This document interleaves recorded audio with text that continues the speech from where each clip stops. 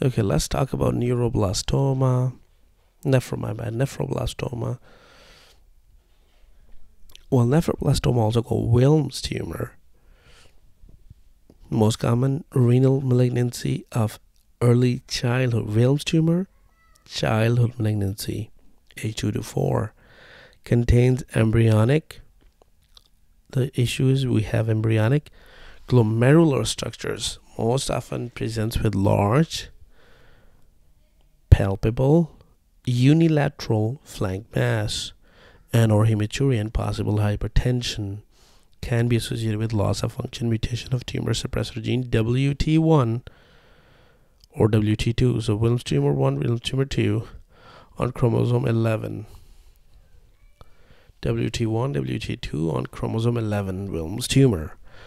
May be part of several syndromes, could be part of other syndromes. One thing is Vagar complex, in which you have the Wilms tumor, you have the aniridia, which is the absence of iris, genitourinary malformations, range of developmental delays, and that is all due to WT1 and deletions.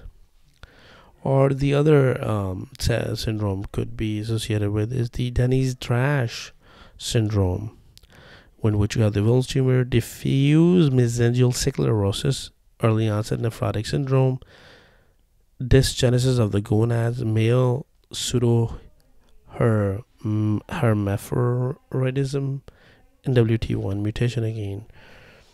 Then you have the Beckwith-Wiedemann syndrome, in which you have Wilms tumor, macroglossia, or ganomegaly, hemihyperplasia, which is imprinting defect causing genetic overexpression that is associated with WT2 mutation, also in Velocele.